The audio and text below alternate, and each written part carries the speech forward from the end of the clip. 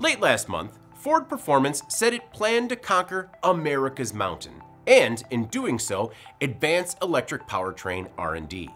Skeptics and critics questioned the company's attempt at the 102nd running of Pikes Peak International Hill Climb in Colorado's Rocky Mountains with its new F-150 Lightning electric SuperTruck.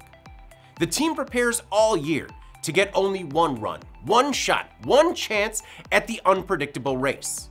Not only did the demonstrator complete the harrowing 12.5-mile uphill trek, but it won the whole thing, and it sounded incredible.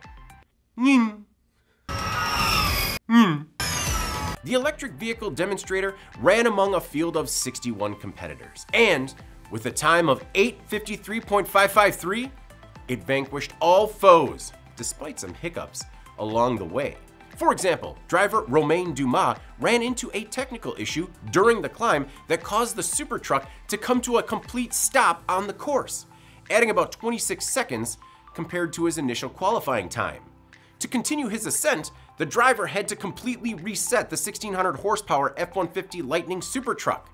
Overall, the feat posed a challenge for Ford's aerodynamicists, powertrain specialists, and engineers who had to focus on keeping the vehicle's weight down while maximizing downforce. The SuperTruck is a testament to collaborative design.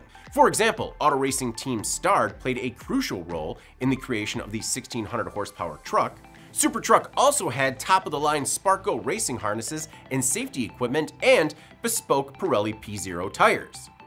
Before the event, the SuperTruck set a new qualifying record for the open class with a time of 3:32.831, besting the previous record by more than 7 seconds. That record was set last year by none other than Ford Performance and the team's Supervan 4.2. I'm David Manti, this is Manufacturing Now.